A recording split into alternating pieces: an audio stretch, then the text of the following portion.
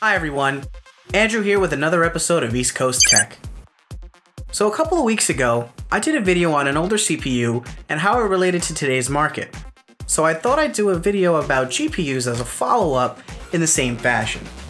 So today I'll be pitting up Nvidia's latest 3 generations of graphics cards from their Geforce line and answer the age-old question, should I upgrade my GPU?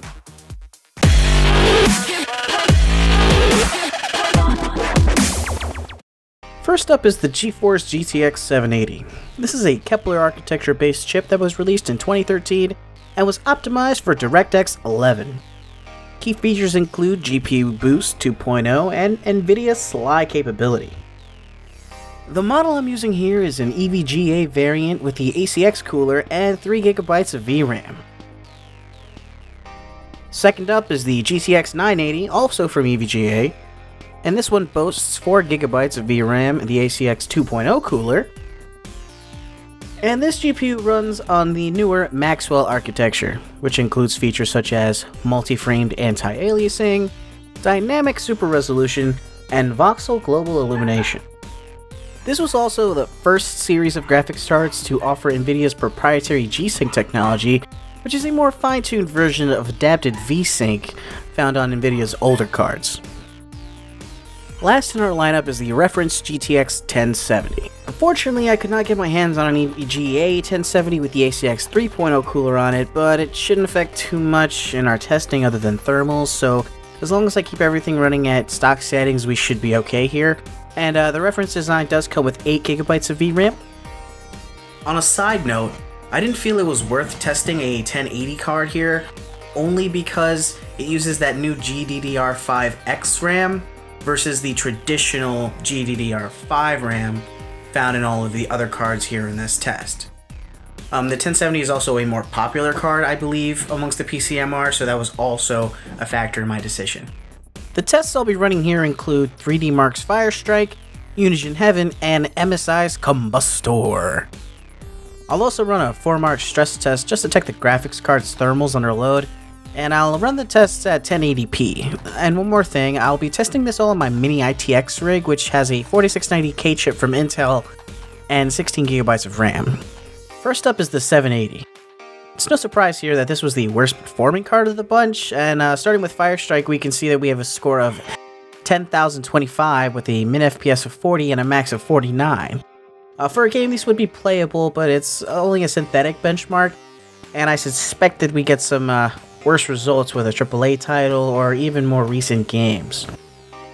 Unison Heaven gives us a score of 2612, as well as a min and max FPS of 9 and 290.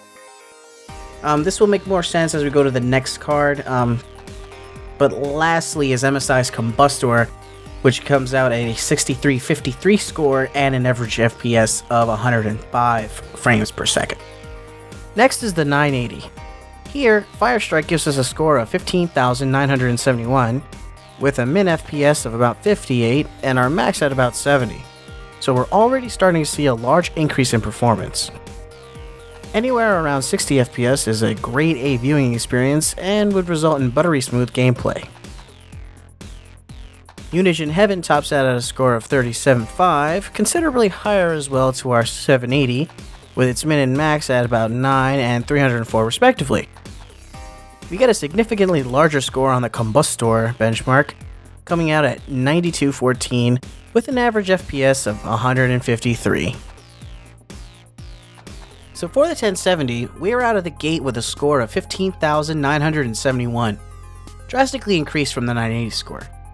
Our min and max FPS were 64 and 78 respectively.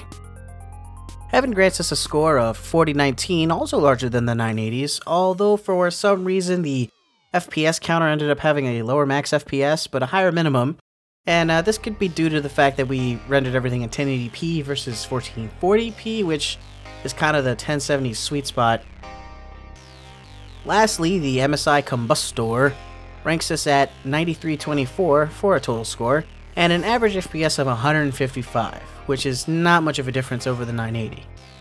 I tend to take these benchmarks with a grain of salt, only because you're never really sure what you're going to experience in game, Considering how each individual experience is going to be different, you never know how many frames per second you're going to get while playing Overwatch or Rise of the Tomb Raider or any other graphics-intensive game. These benchmarks do, however, tell a very good story in how they perform against each other.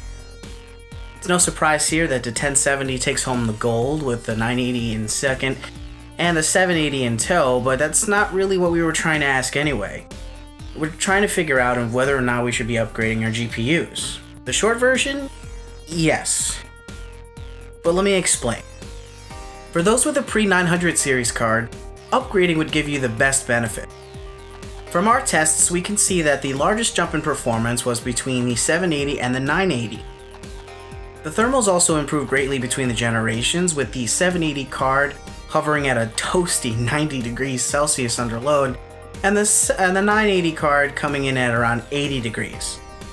The 10 series cards improve on that performance and heat output even further. So if you got an older card, you should definitely be looking at a 900 or 10 series graphics cards for an upgrade. Oh, and by the way, AMD does have good cards like the RX 480, and I do recommend that, but that's like a whole other topic, and we're just gonna stick with Team Green for this episode here. Later on, if I do get my hands on some AMD cards, I'll definitely do a AMD version to this video. But until then, sorry? Thanks for watching, guys. This was Andrew with East Coast Tech. If you like this video, hit that like button, get subscribed, and I'll catch you in the next one.